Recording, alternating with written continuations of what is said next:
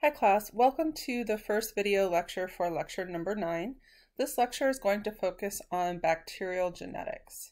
I believe that the textbook chapter that we're going to refer to during this lecture is mostly chapter 8, as you can see in the Nestor text. And here, be sure to review all of the learning objectives prior to continuing on with this video. So let's talk a little bit about let's talk about genetics in general and then talk about bacterial genetics specifically. So here I have I used to have this on the front page or the first slide of the lecture, but I just put it over here because I was talking, this is the slide that I want to talk about genetics. And of course, this is the famous father of genetics, Gregor Mendel. And I have an X over his, over his picture, not because I don't like him. I actually like him quite a bit. He's actually a really interesting figure in science.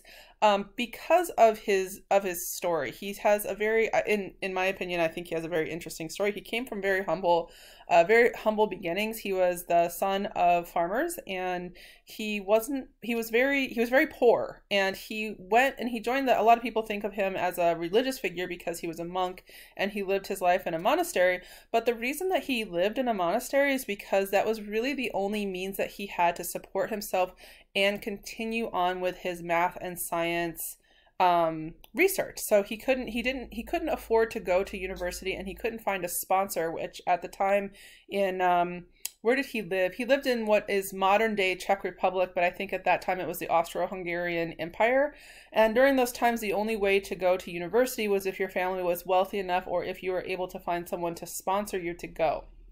And he wasn't able to do that. Despite being very, very intelligent and a great mathematician, he was unable to find sponsorship. So he joined the monastery with the hopes that basically he could be left alone to do his experiments, which I think is kind of interesting. The other thing that is really cool about Gregor Mendel is that he basically did all of his science experiments in complete obscurity. And he corresponded with different scientists at the time, but his work was basically not respected during his lifetime. He did his experiments in the early 1860s, I believe, died in the 1880s, and it wasn't until really the early 20th century that people began to realize what exactly he did and the brilliance of his experiments. And of course, he did the famous pea plant experiment where he showed that organisms get two alleles, one from mom and one from dad, or one from a female and donor, one from a male donor, and the interplay between these two alleles can determine the phenotype of that organism. And so this brings me to the reason, of course, that I put this X over his face is because we can't have those Mendelian genetic ideas in our mind when we talk about bacteria, because bacteria, of course, don't reproduce through sexual means. They only reproduce through binary fission. So this idea that we have two alleles and we have to talk about dominance and homozygous versus heterozygous is just out the window. That doesn't work with bacteria.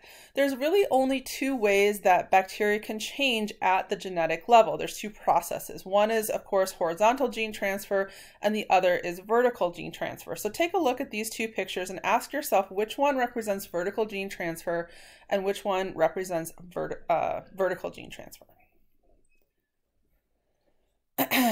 So the first one, this top picture, is vertical gene transfer. So if we have a parent bacteria and we have two daughter cells here, if there is a spontaneous mutation in the gene, like say, for example, DNA polymerase 3 makes a mistake, a nucleotide insertion, deletion, or substitution during the replication process and doesn't catch it, we can have a spontaneous mutation arise in that daughter cell.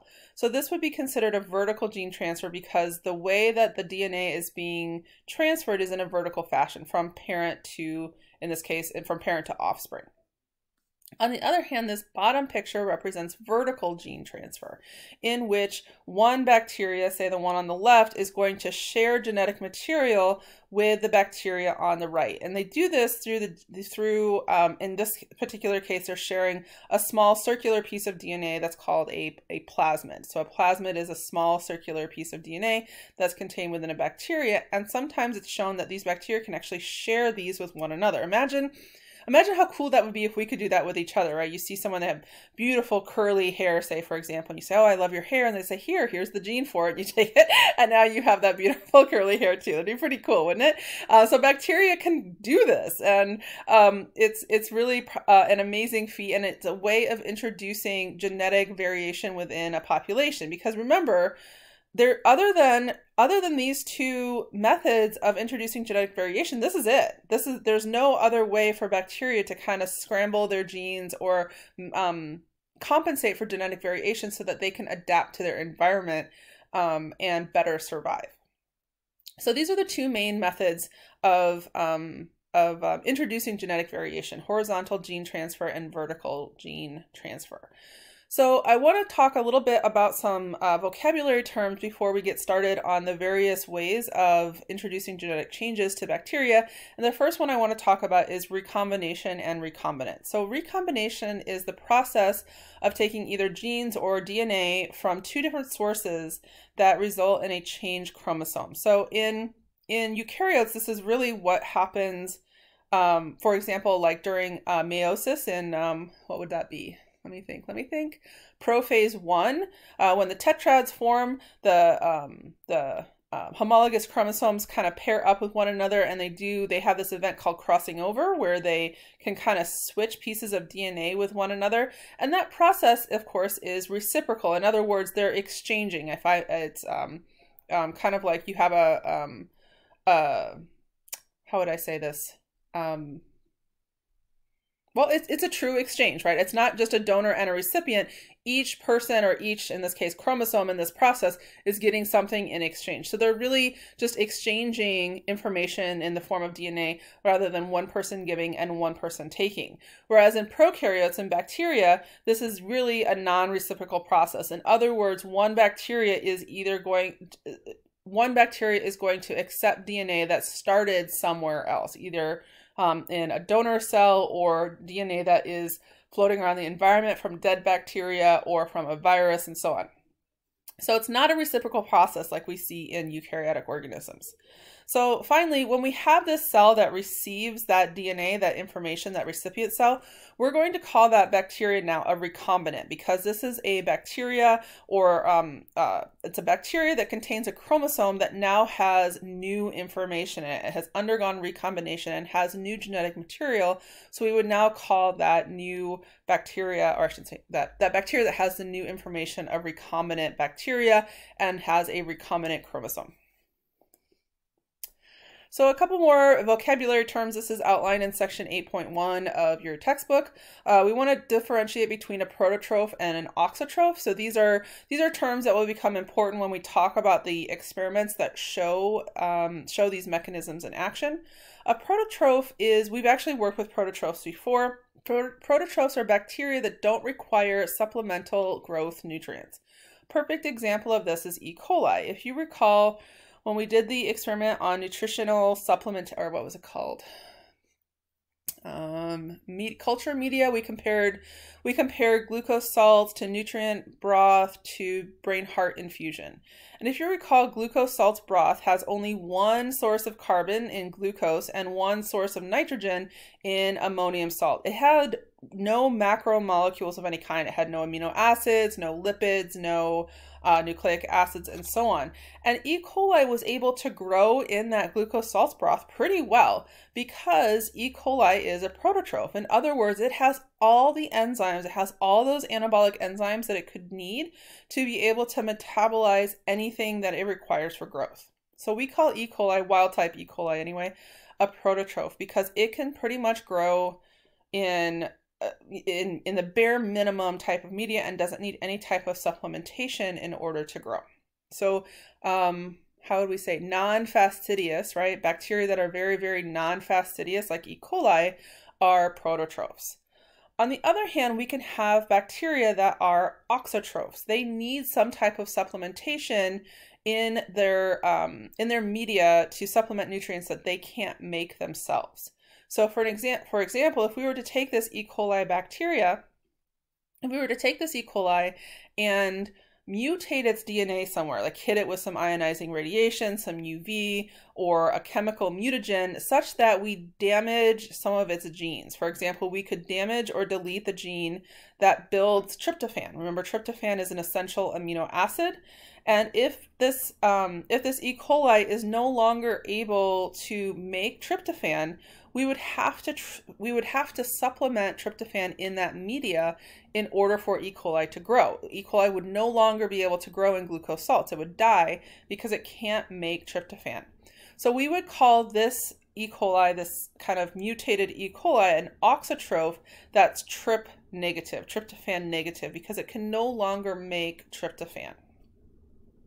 Now, on the other hand, instead of harming or deleting genes like we did here in the auxotroph example, we can actually add genes. So we can introduce new genes to a bacteria.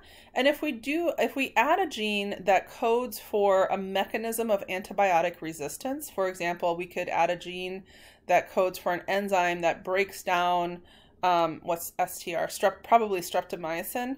So if we have a gene that codes for an enzyme that breaks down streptomycin, for example, we can introduce this gene to the bacteria. This bacteria is now considered a recombinant because it has new information, it has new DNA in it, and that bacteria is now considered streptomycin resistant. So we now have a resistant bacteria that we can plate onto media that contains the antibiotic streptomycin, and it would be able to grow because it's resistant to streptomycin.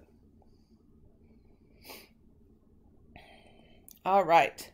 So in this lecture, in this first video, I'll probably just cover the first one. I'm trying to chop these videos up into smaller pieces so you guys aren't, one, so it doesn't take forever to upload to YouTube, and two, so that you can kind of digest these a little bit easier. But the first one that I'm going to go over tonight is transformation of bacteria. But you can see that in this lecture, we're going to go over really three major types of genetic recombination: transformation, transduction, and then two different variations on conjugation. So let's talk about transformation first. So before we talk about transformation, let's take a step back and remind ourselves, what is more pathogenic, bacteria with a capsule and bacteria without a capsule? So which of those two are more pathogenic and why? See if you can remember, we talked about this way back in the beginning of the semester.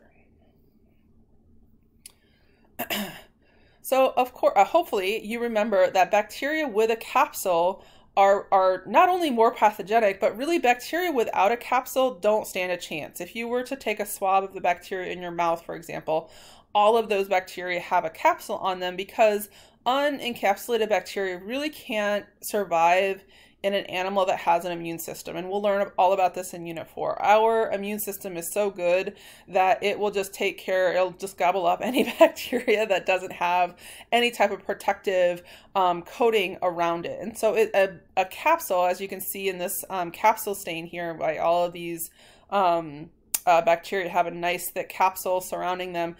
These capsules make them slippery. They can evade phagocytosis, and they also help in adherence. They can help, like if we have, again, like take our mouth, for example, these capsules help the bacteria stick to our teeth and get kind of in our gum line and so on. And it's a huge survival mechanism and a pathogenicity factor for bacteria in the wild, right, in nature. So in a human or in a mouse model, for example, you would never really find unencapsulated bacteria surviving, with very few exceptions, of course, outside of having a capsule. So let's talk about this really famous experiments that Frederick Griffith did in the early 20th century. So he did this in the 20s, which, remember, this was still before we even knew what DNA was, and when there was still a lot of controversy over whether or not or what was the molecule of inheritance. Again, at this time, most people thought that it was proteins, and there was this very small group of scientists that thought that it was actually DNA. So, sorry, my phone keeps blowing. I feel like every time, I swear, no one emails me or texts me all day until I start to lecture, and then I get all these text messages. Okay, so what we're going to do here is we're going to look at ultimately how DNA is taken up by bacterial cells. So let's look at this experiment first. Let me set it up for you and we'll walk through this together. So he took a strain of bacteria called Streptococcus pneumoniae, and he had two different strains of this type of bacteria. He had a strain called 3S that had a capsule on it. So the S actually stands for smooth. So they're these bacteria right here. So they're alive and they have a capsule and they're very pathogenic. So when he injected these into a mouse, the mouse died. The other strain of the Streptococcus pneumoniae that he had no capsule, so the R stands for rough. So when he looked at these under the microscope, they had a rough appearance on the outside edge of them.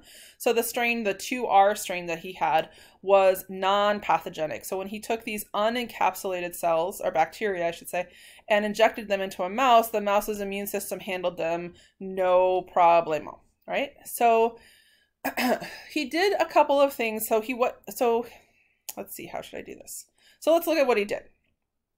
He took the next step that he took is he took the encapsulated cells, so these cells that have the capsule, the 3S strain, and he treated them with heat to kill them. So he basically autoclaved these bacteria and injected them into a mouse. And of course, this had no effect because the bacteria were dead.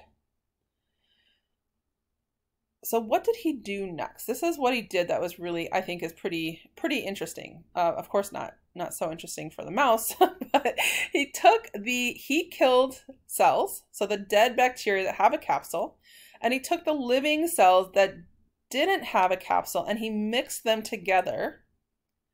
And then he injected this mixture into a mouse. And not only did the mouse die, but when he basically took a sample of bacteria from the mouse, he saw that the bacteria that he took out mostly resembled the 3S pathogenic strain. And so I want you to pause here and pause the video and ask yourself a few questions. First of all, can you detect what the negative controls are, what the positive controls are, and what the experimental controls are? And then also I want you to draw a conclusion from this experiment. What does this experiment tell you? Or what assumptions can you make based on this experiment? So go ahead, pause this video right here, and then we'll talk about it. Okay, I really hope you paused the video. So let's talk about it. Let's talk first about the controls. What is a negative control? Remember that a negative control is an experiment that you think you should get a negative result from or a no result for. And you can see that we have two of those results here. So he knew that the non-encapsulated cells are non-pathogenic, so he expected the mouse to live in this particular experiment. He also knew that dead bacteria cannot be pathogenic because they're dead, of course, and injecting these into a mouse should give us no result at all. So these middle two experiments were our negative control. The top experiment, of course, is our positive control. He needed to prove that, of course, the Strep pneumoniae strain itself was in fact pathogenic, that it was capable of killing a mouse when injected as a live, whole, healthy bacteria. So we have our positive controls, we have our two negative control, and of course our two negative controls, and of course our last group here is our experimental control. This is the experiment that we didn't know how it would turn out. Now, we have to be very careful about what conclusion we can draw here, because there could be a few conclusions. So something, for example, I remember last semester a student said, well, maybe these bacteria, the unencapsulated bacteria, are just stealing the capsule. Like maybe they can somehow slip in and, you know, it's almost like stealing someone's winter coat or something. They can just take the capsule away from the dead bacteria. That's one possibility. Another possibility, of course, is that they're taking something, right? They're taking some aspect from these dead bacteria and they're using it to, because we know that these bacteria, for example, we know that these bacteria had to come from the 2R strain. There's no way that they couldn't have, because these can't reproduce. But they had to have some way of getting that capsule. And it was a mystery for a really long time. No one could really explain how the 2R strain basically transformed into looking like the 3S strain. So to address this a little bit further, let's kind of narrow this down. We know that the 3S cells have to be getting something, must be giving something. So the dead cells, right, the dead bacteria must be giving the living 2R strain something. They have to be taking up some characteristic of those dead cells, otherwise they wouldn't be able to encapsulate themselves. And there's really only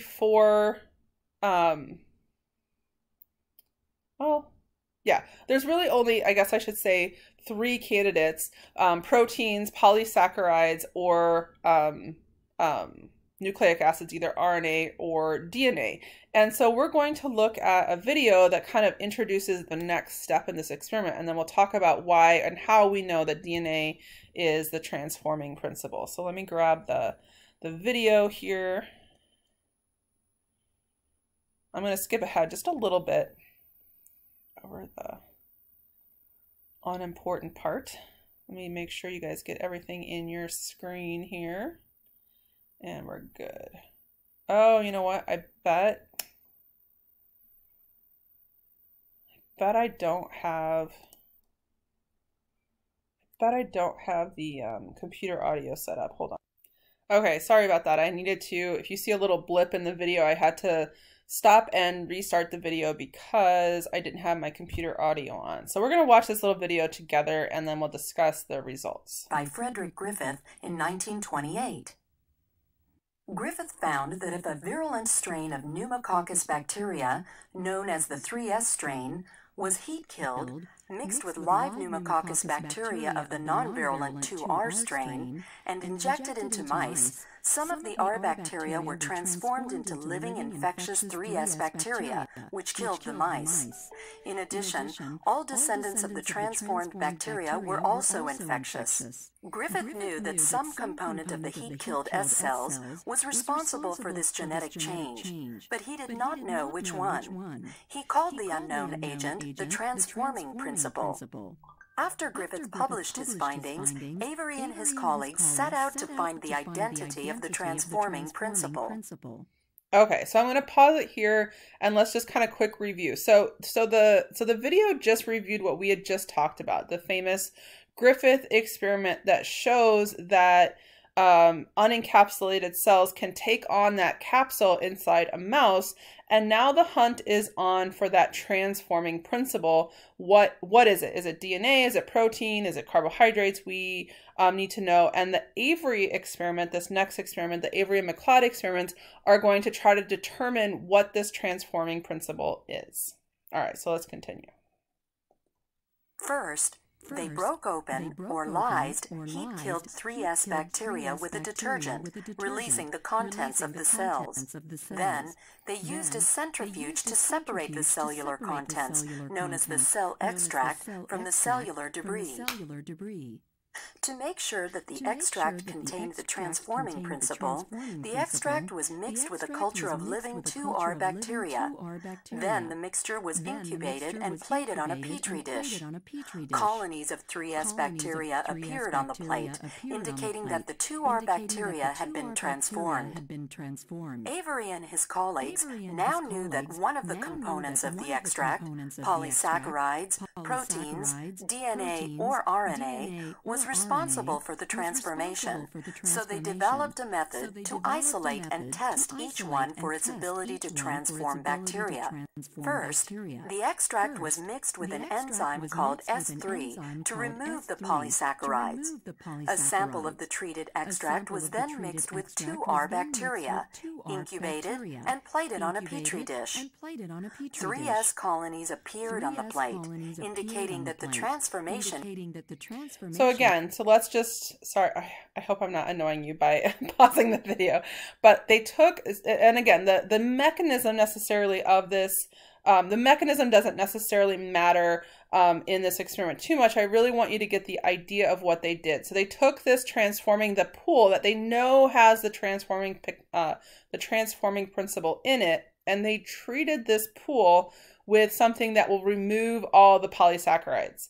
So this enzyme, I think that they added to it, destroyed any polysaccharides that were available in this mixture. And they saw that this mixture was still able to transform the unencapsulated bacteria. Had taken place even without the presence of polysaccharides. Therefore, polysaccharides could not be the transforming principle. Next, the extract was treated with protease enzyme, which digested the proteins. A sample of the protease-treated extract was then tested to see if it still contained the transforming principle. Once again, 3S colonies appeared on the plate, showing that proteins could not transform bacteria. Since both polysaccharides and proteins had been removed from the extract, the remaining extract contained only the nucleic acids DNA and RNA. To test each nucleic acid independently, Avery and his colleagues used enzymes known as nucleases. First, they used RNase to break down the RNA in the extract. A sample of the RNase-treated extract was then tested. As before, the presence of 3S colonies on the plate proved that RNA was not the transforming principle. So again, just to recap, we've now eliminated 3 of the, I know you guys are in huge suspense right now because you know it's DNA, but they've taken out the polysaccharides as a candidate. They've removed proteins as a possibility in this mixture, and then they treated this mixture with RNase, basically an enzyme that destroys RNA, to remove the possibility that RNA is the candidate enzyme or the candidate transforming principle as well. So we know that the only thing that's left, of course, is DNA. Finally, a sample of the nucleic acid mixture was treated with DNase to destroy the DNA. After incubation with 2R bacteria, the sample was plated. This time, no 3S colonies appeared on the plate. Because the transforming principle was destroyed when DNA was removed from the extract, Avery and his colleagues concluded that the transforming principle must be DNA. Great, so I'll pause the video there. You can watch the end of it on your own. But again, the take home from the Avery experiment, of course, is that DNA must be the transforming principle, as proven by the Avery, this is called the Avery and McLeod experiment. So 2 very famous experiments. First, the Griffith experiment that showed encapsulated cells in mice, and then the Avery experiment showing that the transforming principle, let me go back to this slide really quick. The transforming principle that these dead cells were giving the living cells to allow them to make a capsule were, of course, the genes that encode for all the proteins that you need to make that capsule. So the Avery experiment showed that DNA was in fact that transforming principle. So as kind of a head nod to the original term that Griffith gave to that again, he called it the transforming principle, we now call this method of DNA uptake transformation because of the original term that Griffith used when he did his experiments. So what actually is transformation? So transformation, and it's very simple, like a very simple phrase to describe it, is the take up of what we call naked DNA. And when I say naked DNA, essentially what I mean is it's just DNA. There's nothing else to it. It's literally like floating around in the media outside of the bacteria. So it's not encased in a nucleus. It doesn't have proteins associated with it. It's really just kind of hanging out in space. And this actually happens all the time. When bacteria die, they basically break open and the contents of their insides spill out into the open. So when bacteria are living like out in the real world, like in our mouth or in our intestines or in a mud puddle, there's a whole mixture of contents that they have at their outside in their surroundings, and a lot of times they have like the guts of their dead brethren surrounding them in the media as well. So what happens here is, so they have a neighboring cell die, their DNA, that dead bacteria, that DNA can get chopped up by these endonucleases, these enzymes, and that spills out into the environment. And so certain bacteria, not all bacteria can do this, certain bacteria that are also in the area can actually take up that DNA and bring it into their into the inside of their own inside of the bacteria itself. So this requires a bacteria that is able to do this is called competent. So a competent bacteria has competence factors, and those factors are usually like the enzyme, the protein complexes that span the cell membrane and the cell wall that are basically able to take in this DNA and process it in a way that this bacteria can use it. So in this particular example, we have a piece of DNA, and this piece of DNA happens to code for resistance to an antibiotic called streptomycin. So this bacteria is sensitive to streptomycin. Why isn't my mouse isn't working very well? Probably because I have it on a shiny surface.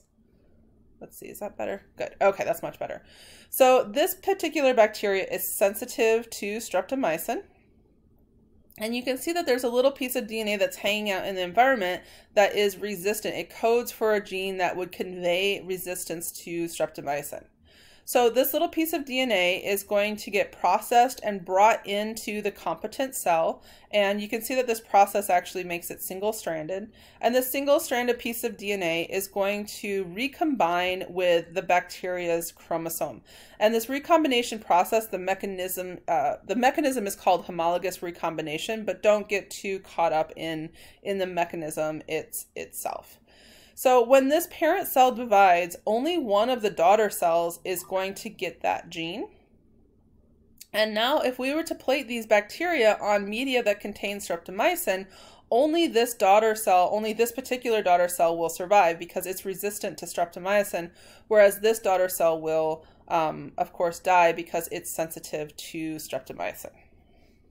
So let's look at a quick video, a quick animation that shows transformation in action. I just want to make sure we're still rolling, and we are. Okay, good. DNA transformation involves the transfer of naked DNA into a recipient cell. In the first step, double-stranded donor DNA binds to specific receptors on the surface of a competent cell. One strand of the donor DNA is degraded by nucleases while the other strand enters the cell. The single-stranded donor DNA pairs with an homologous region on the recipient DNA and is integrated into the recipient genome by a breakage and reunion mechanism called homologous recombination. If there are any differences between the nucleotide sequences of the donor and recipient DNAs, the mismatch repair system comes into play. The repair system removes either the donor or the recipient strand and replaces it with the complementary sequence. Since either strand may be repaired, some cells contain the new donor DNA and others have the original DNA sequences. In the laboratory, cells are plated on selective media so that only the transformants will grow. In the laboratory, cells are plated on selective media so that only the transformants will grow. All right. So we can see transformation in action. So that animation showed an example that used ampicillin as the antibiotic of choice. This particular, I think this is right out of your book. It shows, can you guys hear my phone? This is ridiculous. I swear this is not normal. Oh, again, I got to put it on silent. Hold on.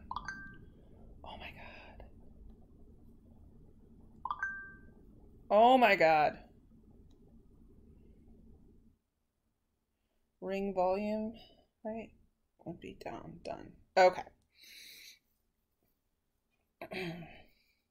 So this is transformation. Let me go full screen here really quick just to kind of wrap this up. So our first example of recombination and introducing genetic variation is this process of taking up naked DNA, again, just DNA on its own, into a bacteria. And as you can imagine, this is a major mechanism of antibiotic resistance in bacteria in a wild type situation. So in a body, for example, you've all heard, of course, of antibiotic resistance popping up in bacterial infections. And this is a major mechanism of gaining that antibiotic resistance. So if a bacteria dies, its DNA gets chopped up, and again, think about the chances of this actually happening. It's 1 in a billion.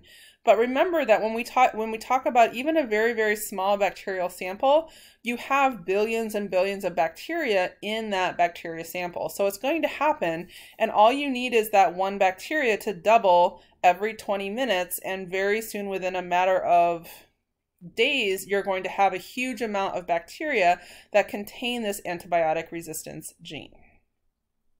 All right, so the next lecture, I'm going to end this lecture here, but the next lecture we're going to start with generalized transduction. Oh, did I get it?